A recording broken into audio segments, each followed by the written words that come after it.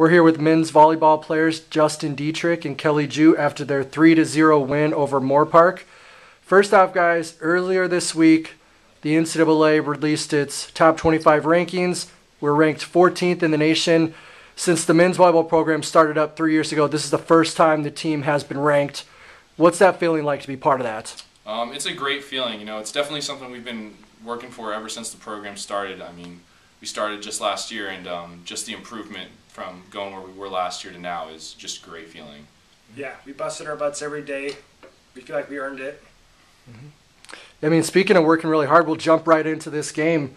You both had 6 kills. You hit .556.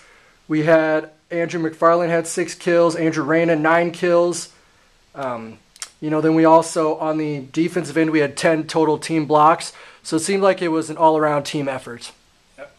Yeah, definitely. Our setters did a great job of spreading our offense out, really making the other team think. So that makes it a lot easier on us hitters. And defensively, we put up a great blocking presence up there. So that's always good to have. Makes it much easier on everyone else. Mm-hmm. Yeah, so we end the regular season on a 7-game win streak, including 6 straight wins out on the East Coast in Massachusetts. What was that like?